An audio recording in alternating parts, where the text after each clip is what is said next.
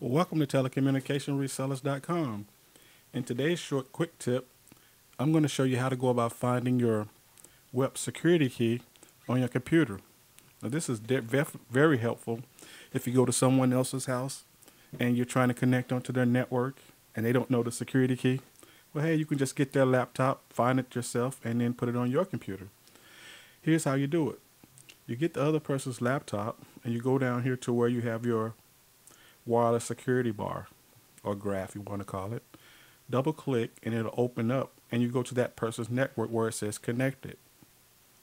You right click, go down to properties, and then here over in your home network, that's the network wireless network name, under your wireless network properties, you'll just click under the network security key, click show characters. There you go. So if you're in my area, you can use my security key and connect to my network.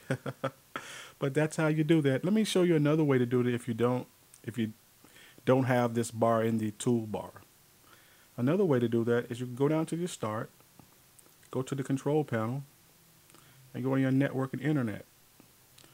Go to that internet networking and sharing center and manage your networks. You go down and find the one that you're trying to connect to and right click again and hit properties. Now as you can see, we're back in that same section. You hit security, hit the show characters, there's the name, and that's how you connect to the networks. Thank you for watching. This is Greg from telecommunicationresellers.com. Have a good day.